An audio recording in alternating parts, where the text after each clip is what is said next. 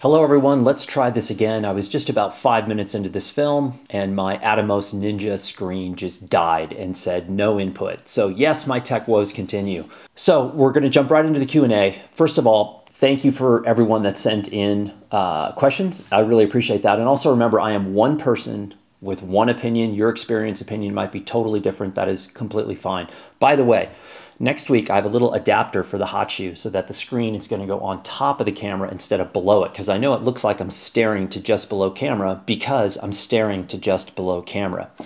Now, I know someone's going to ask, my bracelet. I asked my wife to make this bracelet. She makes jewelry. She has something called Amila Studio. You will see there are 3 bands.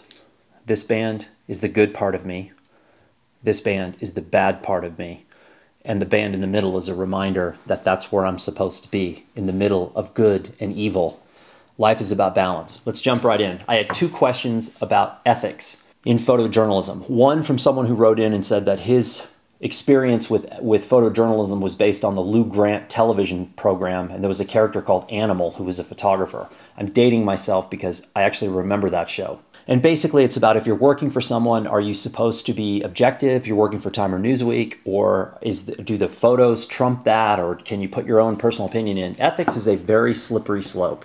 When it comes to photography and ethics, if you go back over the last 15 or 20 years, you can find plenty of infractions from major organizations to minor organizations to famous photographers to little-known photographers. Ethics, man, this is a really tough thing to answer. I have seen photographers pay to set up photographs. I've seen photographers just set them up without paying. I've seen photographers pay civilians to keep other photographers out of a scene so that they would have an exclusive.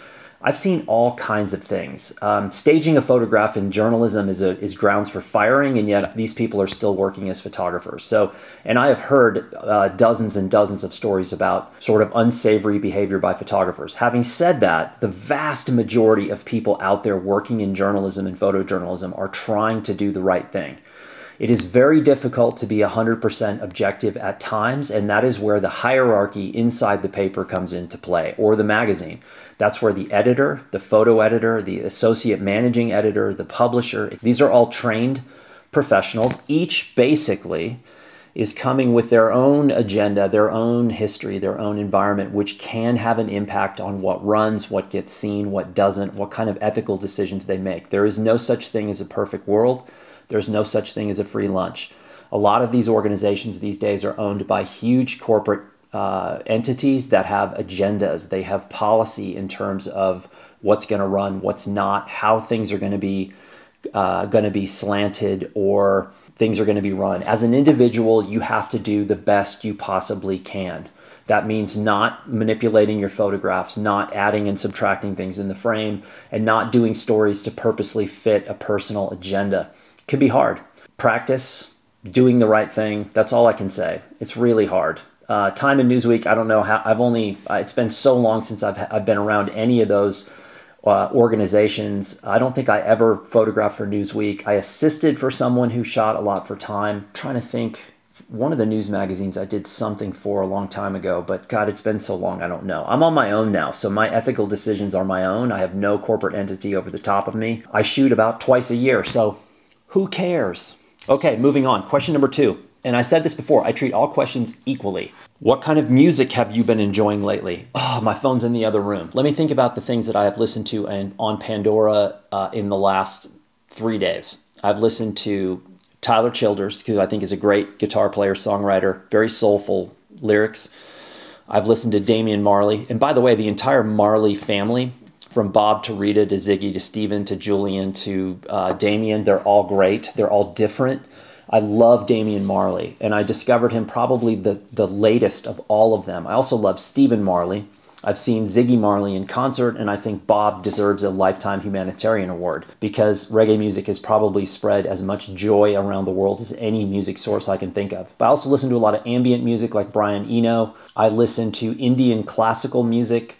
I do not listen to country. That's where I draw the line. So that's the kind of music I listen to lately. Number 3, film, digital, micro four thirds, or phone cameras. Is the quality of an image affected by the quality of an image? If you see what I mean. No, not at all. There's no reason to even have a conversation about camera technology or file size or sensor type or any of that stuff. That is a conversation for amateurs. Professionals don't have these conversations. They'll ask one another, does a camera work? What do you think of it? What are the drawbacks? Does it have a shutter lag? How's the finder?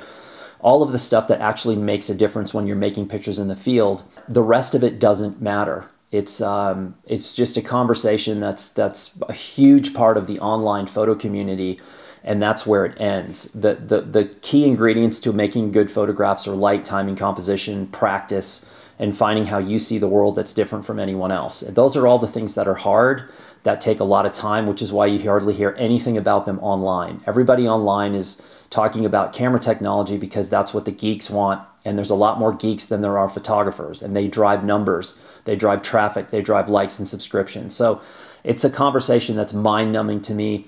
On the book side, I would equate it to the conversation about color management. It is the most god-awful, boring thing you could possibly imagine, and I try not to ever have it. I know that sounds harsh, but man, it just doesn't matter. I'm using a Fuji X-T4. I don't care anything about the tech specs of this camera. Does the autofocus work? Is there a shutter lag? How's the viewfinder? That's the kind of thing that I'm thinking about with a camera. In terms of the file size, no idea. I don't care. It's overkill for everything I would ever need. And if I needed something bigger, I could go get something bigger. But I don't remember the last time ever that a client dictated to me what camera system I needed to use. Now, if you're shooting for, let's say that you're shooting one of the Hobbit movies, right? And you're doing advertising, you're doing the commercial side, you're doing maybe even on-set stuff, even though those are two different industries, 3 different industries really. Maybe there's a requirement for file sizes for billboards or for some special effect that they need for the movie. Maybe. But that's it. The rest of us, we got no business talking about this stuff. Question number 4, tough love. Is there any way other than just diving in to gain insight on editing photographs? I cannot seem to find anywhere on the internet or even in traditional books a guide of the tenets of editing. A cookbook would be helpful. I always feel like I could go back and forth in Lightroom sliders, never certain if I'm in the right spot. The short answer is no. I mean, I'm sure there's probably something out there, but editing is a lost art. When I came up in photography, every style of photography I did, which was primarily in the journalism side, so photojournalism, newspaper, freelance editorial, there were full-time picture editors. So at the paper, every single day when I came back from assignments at the paper, the photo editor was there and they were looking at every single thing you did. That is all they did was edit photographs, and they were really good at it. They were better than you and better than me. Those people all went away because they were expensive, they were tenured, the industry got sloppy, digital came in and flooded us with average content, no one seemed to care anymore. There are still full-time photo editors, and they are still very good at what they do. You also have full-time book editors. They are very good at what they do. I've had plenty of personal experience in dealing with some of these folks and watching them work their magic on a set of images or a set of book pages. So the key here is to really practice. Number one, you can look at photography books and look at how they've been edited and sequenced and why the photo editors and the team of people who put that book together, why did they do what they do? The second thing you can do is to print your photograph. So if you come back from a story and you've made your edit and you have, whatever, 25 images, print them all very small, very inexpensively. They don't have to be fancy prints. You don't have to show them anyone, and lay them out on a table and begin to see what works and what doesn't and what fits where. That is what I do when I make books. That is what a lot of other photographers do when they make books, is to make those small prints, because it's much, much better editing that way than it is trying to do this in the digital space. And as far as Lightroom goes, Lightroom is just a manipulation software. That's your post-processing and archiving, your digital asset management software that allows you to quickly edit your images, do your selects, apply whatever presets you want or whatever manipulation you're doing to your images, then export those, archive them, and move on. Once you've exported your files from your Lightroom folder, then you're going to want to make those small prints and lay them out. Making the small prints is very important because you have to pay for them. It's time consuming and it's slow, and it makes you put critical thought towards your work. The digital space often does not. People are lazy in the digital space and they don't edit as tight as they should. And practice. Again, there's also photo editors out there. You can go to a photo festival, you can pay to have your portfolio reviewed, and you can specifically seek out people who are photo editors and you can talk to them about what it means to edit. And editing it can be ruthless, because you're taking your children in these photographs and you're saying, I can't use you anymore. I don't need you anymore. And that can be very difficult, but that's the beauty of editing. Less is more. Cliche alert. Cliche alert. Question number 5, or 4, 6, somewhere around there. Did you use zone focusing during your photojournalism days? Very little. I could have, because I shot like a rangefinder film cameras, and you can do the little zone focus thing on the lens barrel. I did occasionally, but most of the time I liked focusing. It made me feel like I was actually doing something. And you get so used to it and so quick with it, it just becomes second nature and you're not thinking about it. But that comes from shooting every single day for years. If you haven't done that and you haven't gotten to that point, it could seem like zone focusing would be a shortcut, and in some cases it is, but I don't know, for whatever reason, that was my wife sneezing. I like to focus myself. Even my Fuji, I put a manual focus lens on it, so what sense does that make? Question 6, how many photo books do you own? How many do you buy per month or year? Are there individual artists or agency book collections? Cheers from the land of Tim Tams.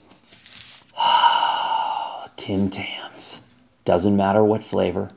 Doesn't matter the size of the bag. It doesn't matter what mood you're in.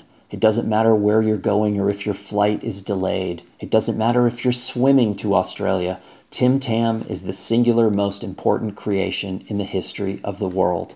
I love you, Tim Tam. Okay, I try not to buy photo books now. To my left, there's probably 120 photo books. You can see this behind me. I have this stack, and I have a ton more back in storage. And I'm trying not to buy more. I'm trying to cut down. My goal is to donate all of these books to an organization that will allow people to come in and actually get their hands on them. I don't want quiet. I don't want stodgy. I don't want exclusive book people. I want anyone who's interested in photography should be able to get their hands on these books and use them until they wear out. Now, my wife will fight me on this, which means I'm going to lose. So the books will probably be around. But my goal is to trim down and spend as much time as possible on the road in the van. And even when I'm here, I don't need a lot of stuff. So having said that, I still end up buying books, but there's no rhyme or reason to it. A friend who has a very peculiar publishing system is about to put a book out, and we're definitely going to buy that book. So I still buy them, but I would say it's a trickle instead of a flood. For a long time, it was a flood, and now I've got other expenses like Continental 2.2 Black Chili Race Kings on my Salsa Fargo titanium. People, I got priorities. So my money has to go here and there and here and there. And in terms of individual artists, no, it's anyone that makes a book that's interesting. I just got an amazing blurb book in the mail this morning from Paul. Paul, I'm not going to use your last name in case you don't want me to use your last name. It finally arrived. It's a book that reminds me of my family. It's a softcover 8x10 book. It's about a very personal and tragic event that happened in his life. And I took one look at the pages this morning and I was like, this is a great book. This is really great. So he's probably, I don't think you're a well-known photographer. It's a blurb platform, open to anyone, and yet he has a book that resonates with me as much as anything on this shelf over here. So it doesn't matter who it is or agencies or anything like that. 7, if you could go back in time and change one thing in your career, what would it be? Ooh, man, I would change so many things. I would ask for the, you know, when the genie gives you 3 wishes, my first wish from the genie would be, I want 100 more wishes. So I would change a lot of things. I would start with working more and working harder than I did. And I worked hard, I think, in comparison to some folks, but I could have done a lot more. And the second thing I would have done is I would not have put the rest of my life on hold for so long. All the things that I was doing prior to becoming a photographer, much of which was in the outdoor world. I was bird hunting and fishing, traveling to bird hunt and fish. I was doing a lot of hiking. I was doing a lot of camping. I was doing all kinds of things outdoors, and I basically just put it on hold because I spent all this time working as a photographer, and that was all I did. And I think for that long stretch of time, almost 3 decades, I was a pretty boring individual. I didn't read nearly enough. I didn't write nearly enough. I didn't expand my horizons. Even looking back on my education, I got a degree in photojournalism, and I never took advantage of going to school overseas. UT Austin had, I'm sure, a myriad of sister schools around the world. Never took advantage, never tried. That's a mistake. I think that would have probably significantly changed my life. My original goal was to study geology. I should have continued along that path, even though I wasn't going to do it as a major or a career. It's a very interesting topic to me that I am still curious about. So again, much more well-rounded, and I would have worked a lot harder. And also, Young photographer, you're enamored by all the things that don't matter. That's another mistake. The other mistake too is thinking that the public cared about what I was doing. Not really. They don't really care that much. So it's easy to sort of get wrapped in your head that what you're doing is important and that who you are is important. And in the grand scheme, it's really not that. Even the top people in the world, I think their influence is very slight, but occasionally strategic. I think 3 days ago when the Capitol building was taken over, Ron Haviv, David Buteau, Jim Lascalzo, those people who are in there covering that, they just made history. Those images are going to be around forever. That has not happened in my lifetime. It may never happen again. And those folks were in there doing what they do, and that's important. Number 8, what is the point about changing mindset in a photo book? This is a great question. So this person is saying when he looks at photo books nowadays, he sees a shift from content-oriented photo book to art object, design object orientated objects with less emphasis on the actual photographs. Very insightful. I started to see this when the digital revolution took hold. Suddenly, digital, this is the crazy thing about digital. When the digital cameras first arrived, the idea was, and the dialogue in the industry, was that photographers would be able to spend more time in the field because the technology meant you didn't have to do film and processing. So you saved that time, which would give you more time in the field and less time back at the lab or back at the headquarters. The problem was the second that editors found out that you could make a picture instantly, they just cut field time and gave you twice as many assignments. So people didn't spend more time in the field. They basically were having to transmit from their car out of a parking lot because now they had 14 assignments instead of 7. I saw this happen where long-form documentary photography, or what I would call and other people have called reality-based photography, which is very time-consuming, very expensive, and very hard to do, started to not disappear, but fall off in terms of how many people were actually doing this. And what it started to get replaced by were, if I can generalize, portrait series, which were called documentary, and also what I would call urban abstract landscape photography, which, by the way, the hipsters have picked up on and they love it. Abstract urban landscape photography has no model release, no location release, no need to engage with anyone. You can go out in a weekend, bang out a bunch of random buildings and tell people you have a project and then spend 2 months of your life marketing this project relentlessly, or 2 years. The same for portrait series. I noticed back in the early 2000s, going to Paris to things like Paris Photo, which is the biggest photo show in the world, I saw a dramatic change in the style of work that was being delivered and titled under documentary. Portrait series suddenly became the rage because, again, you can do a portrait series in a weekend and call that long-term work. The Sebastião Salgados of the world spending 10 years on a project, those people, Salgado's doing his thing and always will, and he's unlike anybody else, and he's one of, if not the best modern era documentary photographer ever. But there are fewer and fewer and fewer of him out there because of the time and the requirements and the budgets that are required to do that work. Younger photographers are like, I don't want to spend that time. I need to sort of gain my relevance now. I need to gain my traction now. I need to build a following. And it shifted how things were made. I also think you see a shift from reportage, documentary photography, to conceptual photography because, again, you can ride on the concept and that quality or even quantity of the images that you've made in the field can taper off. So it's a reflection of our culture and society and industry more than anything else. But that's a really good question and very insightful in my opinion. Almost done. Oh, this is about AG23, talking about where we're at.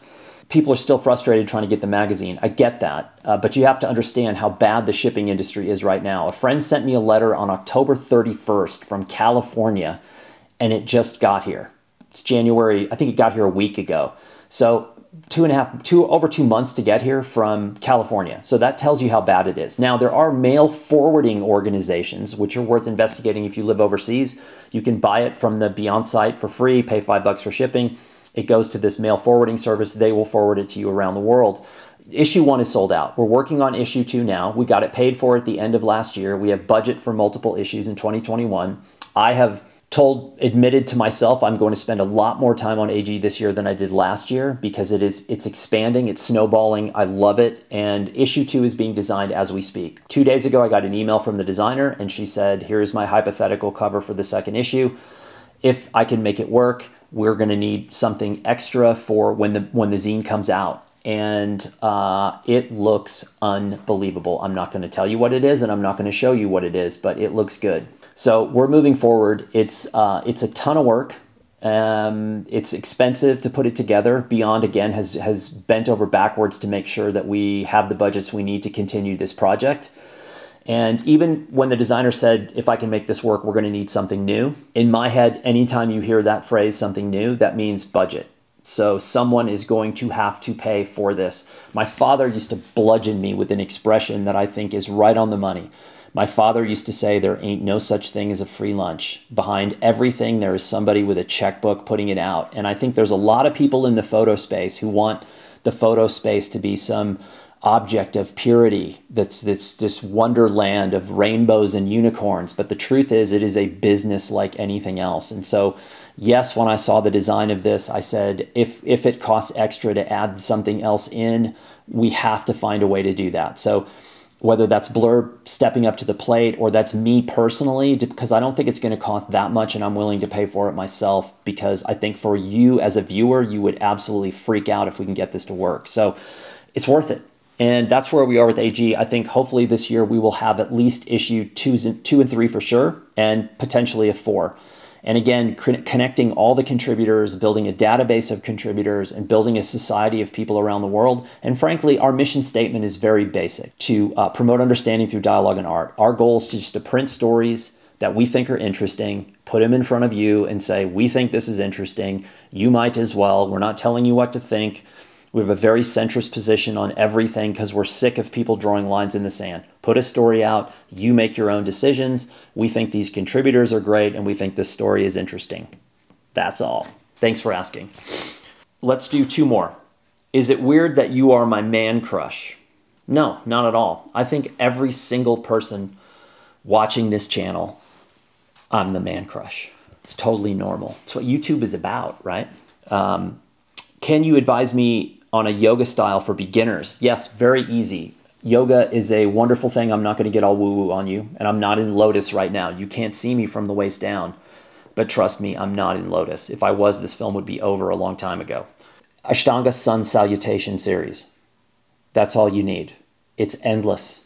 And I think, frankly, in some weird way, the Ashtanga Sun Salutation series is all any of us need. It's all anyone who ever does yoga ever needs. It is a simple routine that allows you to tap into your breathing and your mind. That is what yoga is about. The physical side of yoga is a byproduct of being able to tap your brain and your breath. I know that sounds out there. Deal with it, people. It's true. It's been around for thousands of years. It's not just me. I'm a newcomer to this thing. But it's a wonderful thing. My wife and I did it this morning. It's 30 and blowing. I'm not riding my bike today, so I had to do something. But Ashtanga Sun Salutation, it's endless and it's a wonderful thing. Last question. I'm currently working on a project that's all over the place in terms of format. While I plan to stick to black and white only, what are your thoughts about mixing square and rectangular images in a book? That's fine. Mixing square and rectangular, I mean, it adds a degree of difficulty. It adds a little bit of complexity. A good book, you're looking for cohesion, cohesiveness. You don't want to throw too many wrinkles into the viewer because they can get distracted and they're gone. So, but I've done it a million times. I shot Hasselblad and Leica all the time. I shot that for, I don't know what it was, 2 decades, where I'd be in the field messing around. And half the time I was thrilled that I was doing that, and half the time I was kicking myself because I knew I should have stayed to one format.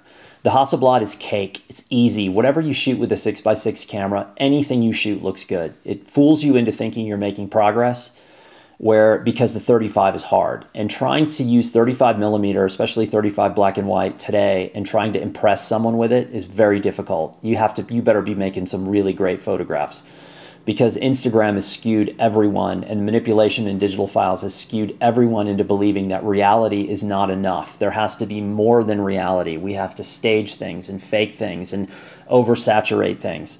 And so 35 black and white is a really is a tough road to go. And so when you're working in the field, you're out there day after day after day, and you're chipping away with a 35 black and white camera, and you're thinking, man, it's been 8 days since I've made a picture that's going to make it into this story.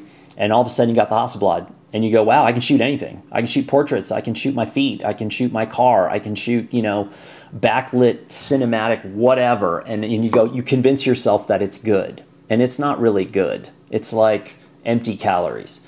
Again, I love the Hasselblad. When I do my portrait series, there's no camera I would rather have than that camera. So when I'm doing like dispatch audio interviews and I make a portrait of someone, if I had my choice of whatever camera I was going to use, it would be the Hasselblad. The quality's great, the fall off's great.